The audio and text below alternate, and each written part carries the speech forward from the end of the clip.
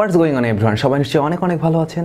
বিভিন্ন ভিডিওর নিচে আপনাদের অনেকেই কমেন্টস করতে দেখেছি যে ভাই আসলে এই যে আমাদের মোবাইল ফোনগুলোতে এখন অনেক ধরনের আমরা ক্যামেরা পাচ্ছি, এই ক্যামেরাগুলো কি প্রত্যেকটা আসলে সঠিকভাবে কাজ করে? এবং এখানে যে মেইন লেন্সটা রয়েছে, মেইন লেন্সটা বাদেও দেখা গেছে আমরা এখন 3টা বা 4টা করে ক্যামেরা পাচ্ছি। এই ক্যামেরাগুলো আসলে কি প্রত্যেকটা আলাদা আলাদা কোনো কাজের জন্য তৈরি হয়েছে এবং প্রত্যেকটা লেন্সের আসলে আলাদা আলাদা কী বৈশিষ্ট্য রয়েছে, নাকি এগুলো শুধুমাত্র আমাদের আই ওয়াশের জন্য দেওয়া হচ্ছে? তো এই বিষয়গুলো আপনারা আমাকে অনেকেই কমেন্টস করেছেন এবং অনেকেই জানতে চেয়েছেন যে প্রত্যেকটা লেন্স আলাদা আলাদাভাবে কোন কাজের জন্য ব্যবহার হয়, এটা নিয়ে যাতে একটা ভিডিও তৈরি করি। তো এই ভিডিওতে আমরা সেই বিষয়টাই জানবো, মেইন লেন্স বাদেও অন্যান্য যে লেন্সগুলো দেওয়া হয়ে থাকে এই লেন্সগুলো কি প্রকৃতপক্ষে কাজ করে এবং এই প্রত্যেকটা লেন্স আলাদা আলাদা কোন কোন কাজের জন্য ব্যবহার হয়। প্রথমত সরাসরি আমরা মোবাইল ফোনের মেইন লেন্সটাতে যাচ্ছি। মেইন লেন্স সম্বন্ধে আপনারা সবাই জানেন, সাধারণত মোবাইল ফোনের ব্যাক সাইডে রেয়ার প্যানেলে সবচেয়ে বড় যে লেন্সটা থাকে, যে লেন্সটার মেগাপিক্সেল বেশি থাকে, এটা সাধারণত মেইন লেন্স হিসেবে ব্যবহার হয়। অর্থাৎ ওই লেন্সটা দিয়ে আমরা আগেও যখন সিঙ্গেল ক্যামেরার যুগ ছিল তখনও আমরা দেখা গেছে যেভাবে ছবি তুলতাম এই মেইন লেন্সটা দিয়ে ঠিক সেই কাজটাই করা যাবে। দেখা গেছে এখন যুগের সাথে তাল মিলিয়ে হয়তো অনেক হায়ার মেগাপিক্সেল চলে এসেছে, সেই কারণে সেটাকে অনেক বেশি বড় মনে হচ্ছে এবং মেইন লেন্সের কাজ হচ্ছে ঠিক সেই আগের মতোই, অর্থাৎ মেইন ছবিকে ক্যাপচার করা। তো এই লেন্সের সাপোর্টিভ আর একটা লেন্স রয়েছে।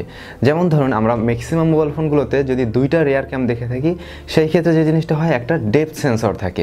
অনেকেই জানেন না যে ডেপথ সেন্সরের আসলে কাজটা কি। সাধারণত আমরা এখনকার সব মোবাইল ফোন দিয়ে আসলে পোর্ট্রেট মোডে ছবি তুলতে পারি।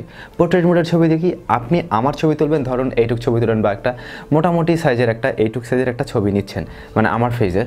তো এই ছবিটা নেওয়ার পরে ব্যাকগ্রাউন্ডে যা থাকবে তা হচ্ছে গিয়ে ব্লার হয়ে যাবে, ঘোলা হয়ে যাবে। অর্থাৎ ডিএসএলআর এর অপটিক্যাল লেন্সের মাধ্যমে আমরা যেভাবে ব্যাকগ্রাউন্ডকে ঘোলা করে ফেলি, ঠিক সেই কাজটাই এখন করা হচ্ছে এই ডেপথ সেন্সর দিয়ে। ডেপথ সেন্সরের কাজ হচ্ছে আপনার ছবির ডেপথ অফ ফিল্ড সে হচ্ছে গিয়ে সেন্স করতে পারে।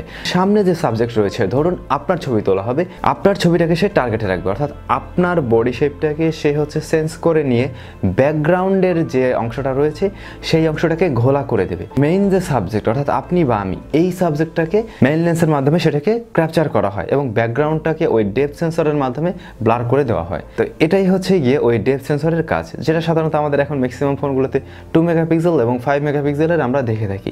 এখন পর্যন্ত যারা ভিডিওর সাথে রয়েছেন, ভিডিওটি ভালো লাগলে অবশ্যই একটু লাইক কমেন্টস করে দেবেন, আর নতুন যারা রয়েছেন চ্যানেলটি সাবস্ক্রাইব করে আমাদের পরিবারের একজন হয়ে যান।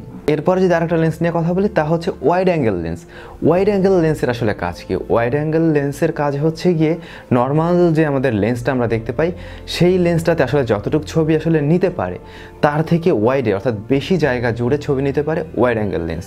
আপনার ফোনের যে মেইন ক্যামেরা রয়েছে সেটা দিয়ে যদি আপনি এখন কোনো জায়গার ছবি তুলতে যান, দেখতে পাবেন যে সেটা একটা নির্দিষ্ট জায়গা আসলে খুব ছোটোর ভিতরে সে আসলে আপনাকে মানে দেখাচ্ছে বা একটা ফ্রেম তৈরি করছে। কিন্তু যখন আপনি ওয়াইড অ্যাঙ্গেল দিয়ে ছবিটা তুলবেন, ঠিক একই জায়গায় ক্যামেরা পজিশনে রেখে যদি আপনি ছবি তোলেন, দেখতে পাবেন সেখানে ফ্রেমটা অনেক বড় হয়ে গিয়েছে এবং অনেক বিস্তৃত জায়গা জুড়ে ছবি তোলা যাচ্ছে। সাধারণত যারা ফটোগ্রাফি লাইক করে তাদের জন্য এই লেন্সটা কাজ করে। এই লেন্সের যে সামনের গ্লাসটা রয়েছে সেটা অনেক বেশি ওয়াইড অ্যাঙ্গেলে তৈরি করা হয়ে থাকে। অর্থাৎ আমরা সাধারণত অ্যাকশন ক্যামেরাগুলোতে যেভাবে দেখে থাকি, অ্যাকশন ক্যামেরা অনেকটা জায়গা ওয়াইডে ছবি নিতে পারে, ঠিক সেই কাজটাই করে হচ্ছে ওয়াইড অ্যাঙ্গেলের এই লেন্সটা। হয়তো অ্যাকশন ক্যামেরার মতো অত বেশি ওয়াইডে না হলেও বেশ যথেষ্ট পরিমাণে ওয়াইড অ্যাঙ্গেলে ছবি তোলা যায়। তো যারা দেখা গেছে ফটোগ্রাফি করে থাকে তাদের জন্য এই লেন্সটা অনেক কাজে লাগে। এছাড়াও বিভিন্ন ধরনের গ্রুপ ফটোগ্রাফির ক্ষেত্রেও এই জিনিসটা কাজে লাগে। তো এরপরে আরও একটা লেন্সের বিষয়ে আমরা এখন জানতে পারছি, আর তা হচ্ছে ম্যাক্রো লেন্স। তো ম্যাক্রো লেন্সটার আসলে যে কাজ, ম্যাক্রো লেন্সটার কাজ হচ্ছে ছোট কোনো বস্তুকে বড় করে দেখানো। সাধারণত মেইন ক্যামেরা দিয়ে যদি আমরা অটো ফোকাস করার কোনো কিছু ট্রাই করি, ছোট একটা বস্তুকে একদম কাছ থেকে বা ম্যানুয়ালি ফোকাস করারও ট্রাই করি, দেখবেন যে সেটা সবসময় ফোকাস হচ্ছে না, অনেক সময় ডিফোকাস হয়ে যাচ্ছে বা আপনি অনেক কাছ থেকে কোনো ছোট বস্তুকে ফোকাস করতে পারবেন না। তখন আপনার মেইন সাবজেক্ট যেটা সেটাকে আপনি শার্প রেখে ব্যাক সাইডটাকে আপনি ব্লার করতেও পারবেন না। কিন্তু ওই ম্যাক্রো লেন্সটার মাধ্যমে আপনি যে কোনো ছোটো একটা বস্তুর ছবি তুলতে পারবেন। ধরুন বিভিন্ন ধরনের ফটোগ্রাফাররা অনেক ধরনের ছোট ছোট পোকামাকড়ের ফটোগ্রাফি করে থাকে, বা ধরুন আপনার ঘাসের উপরে একটা শিশির কণা রয়েছে সেটার একটা ফটোগ্রাফি করবেন। এই কাজটা কিন্তু আপনি নর্মাল লেন্স দিয়ে অবশ্যই করতে পারবেন না। সেই ক্ষেত্রে আপনার যে এখানে ম্যাক্রো লেন্সটি রয়েছে এই লেন্সটা দিয়ে আপনি এই কাজটা খুব সহজেই করতে পারবেন। তো এছাড়াও আরও লেন্স রয়েছে যে লেন্সগুলো আমরা অনেক ফোনগুলোতে ব্যবহার হতে দেখে থাকি। একসাথে হয়তো বা সব লেন্সগুলো আমরা একটা ফোনে ব্যবহার হতে দেখি না, তবে বিভিন্ন ফোনে বিভিন্নভাবে অনেক ধরনের লেন্সেই ব্যবহার হয়। যেমন ধরুন টেলিফটো লেন্স, আমরা অনেক মোবাইলগুলোতে শুনে থাকি যে টেলিফটো লেন্স ব্যবহার করা হয়েছে এবং যেখানে কিনা 2x অপটিক্যাল জুম রয়েছে। তো এই যে টেলিফটো লেন্স এর কাজ হচ্ছে কি জুম করে আপনি ছবি তুলতে পারবেন। এখন জুমের বিষয়ে যদি আসি, আপনারা সবাই বলবেন আমার ফোনে তো জুম করা যায়, নর্মালি আমাদের সবার ফোনেই জুম করা যায়। কারণ হচ্ছে সেখানে আমরা যখন মানে জুমিংয়ের যে অপশনটা বা এরকমভাবে আমরা যখন টাচ দিয়ে জুম করি তখন কিন্তু ব্যাকগ্রাউন্ডের পিছনের যে ছবি সেটা সামনে চলে আসে এবং আমরা সেটাকে জুম করতে পারি। কিন্তু এইখানে যে বিষয়টা হয় সেটা হচ্ছে গিয়ে মেইন ছবিটাকে জাস্ট পাশ থেকে ফ্রেমগুলোকে ক্রপ করে আপনার মেইন সাবজেক্টটাকে বড় করে জুম করে দেখানো হয়। এটাকে বলা হয় ডিজিটাল জুম। এটা আসলে ব্যাকগ্রাউন্ডের ওই পিছনের ছবিটাকে আপনার গিয়ে লেন্সের মাধ্যমে টেনে সামনে নিয়ে আসা হয় না, এটা শুধুমাত্র ডিজিটালি আমরা আসলে টেনে ছবিটাকে বড় করে পাশের সাইডগুলোকে ক্রপ করে ফেলি এবং দেখতে সেটা জুম মনে হয়। কিন্তু এখানে যে আমরা টেলিফটো লেন্সের ভিতরে যে অপটিক্যাল জুমের বিষয়টা শুনে থাকি, এখানে যে জিনিসটা হয় আমাদের ডিএসএলআর ক্যামেরাগুলোতে সাধারণত লেন্সের আপডাউনের একটা বিষয় আপনারা দেখেছেন, ঠিক সেই কাজটাই করে। ওখানে 2x আপনার লেন্সটা সামনে পিছনে যেতে আসতে পারে এবং যার ফলে আপনার ছবিটা অরিজিনালি শার্পনেস থাকে এবং কোনো ধরনের শার্পনেসও হারায় না এবং ডিটেলও হারায় না। তো অবশ্যই এটাতে ভালো মানের একটা জুমিং সিস্টেম পাওয়া যায় এবং এই ধরনের ফোনগুলো দিয়ে যেগুলোতে এই ধরনের লেন্স রয়েছে সেগুলোর পোর্ট্রেট মোডের ছবিগুলো আরও বেশ ভালোভাবে তোলা যায়। এরপরেও আমরা আরও বিভিন্ন ধরনের একটু ফ্ল্যাগশিপ লেভেলের মোবাইলগুলোতে আরও একটা লেন্স এখন ব্যবহার হতে দেখছি, আর তাও হচ্ছে টিওএফ লেন্স, মানে টাইম অফ ফ্লাইট। এই লেন্সটা যে কাজটা করে, এই লেন্সটা হচ্ছে গিয়ে ছবিতে একটা 3D ইফেক্টের তৈরি করতে পারে, অর্থাৎ 3D ভাবে ছবিটাকে সে ক্যাপচার করতে পারে।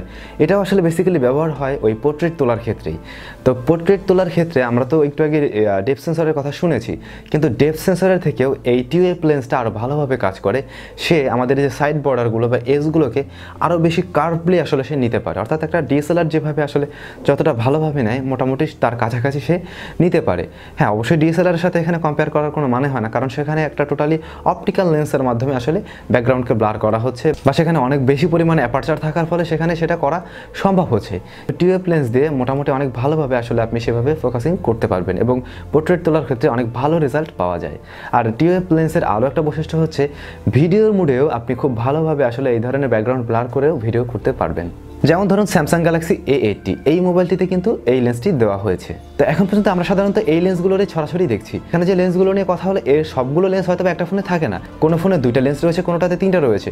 তো বিভিন্ন কোম্পানি আসলে মানুষকে আকর্ষণ করার জন্য বিভিন্ন ধরনের লেন্স দিয়ে আসলে মানুষকে আকৃষ্ট করার চেষ্টা করছে। তো এখানে বিষয় হচ্ছে আপনার চাহিদা কেমন, আপনার চাহিদা অনুযায়ী আপনার যে ধরনের লেন্সের বৈশিষ্ট্য পছন্দ আপনি সেরকম একটা মডেলকে চুজ করে নিতে পারবেন। আপনি জাস্ট জেনে নেবেন কোন মোবাইল ফোনটিতে কোন লেন্সটি রয়েছে।